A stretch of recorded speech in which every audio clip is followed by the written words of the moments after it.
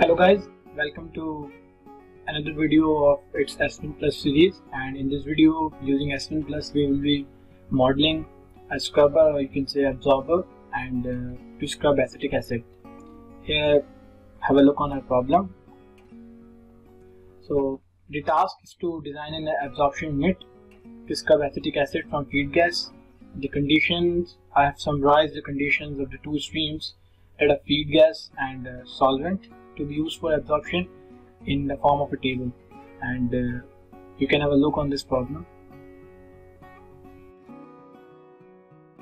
The solvent is pure water, and we have assumed that there is no regeneration of solvent.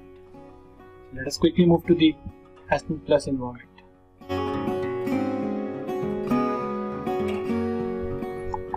Here we are in the AspenPlus properties environment. In the properties environment, we are supposed to provide Aspen what are the components we are working with, and the property package that we are going to use to estimate the properties. So for that, the first component will be water. The second one will be nitrogen gas, then CO2, then acetic acid. For that, the component, I don't know the component ID of acetic acid. It must be different from the common name, that's acetic acid. So for that, write acetic acid. It will take you to the find components wizard, and let us find it.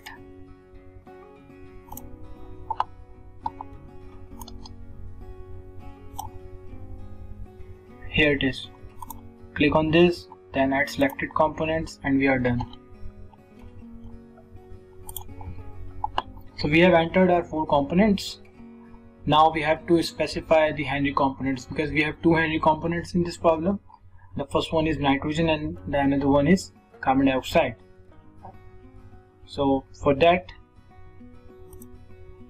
but first we have to specify the property package that we are going to use. For that, go to specifications. Base method will be NRTL. NRTL is an activity coefficient based method. It's good when you have non-idealities in liquid phase and you are away from critical region. We have Henry components as well. Click on this drop down menu and create a new component. Let it be default. Okay. Next, we want to go to the next required input step, that will be the specification of Henry's component. We have nitrogen gas and carbon dioxide gas as our Henry components. Select these 2 components and we are done. So we have specified Henry components, we have specified the property package, that is an RTL. Let me again check. These are components, the methods, they are NRTL, method name is NRTL as well. Now the parameters. Go to this binary interaction parameters. We want to check the Henry parameters. So these are temperature dependent binary parameters, and the Aspen is retrieving these parameters from these data banks. You can check these data banks as well. These are built-in data banks that comes with AspenPlus. Let me have a look on our NRTL parameters as well. We haven't got any, so it means that from these data banks Aspen is unable to get any. To get these parameters, I am going to use estimate using Unifac. It's another property package. It's a activity coefficient based method that can be used to estimate parameters.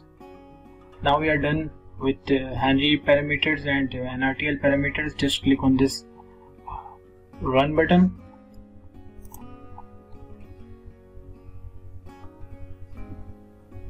So we have got these NRTL parameters.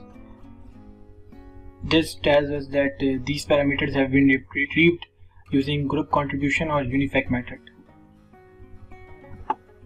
The second step is to go to the simulation environment. Let's go there.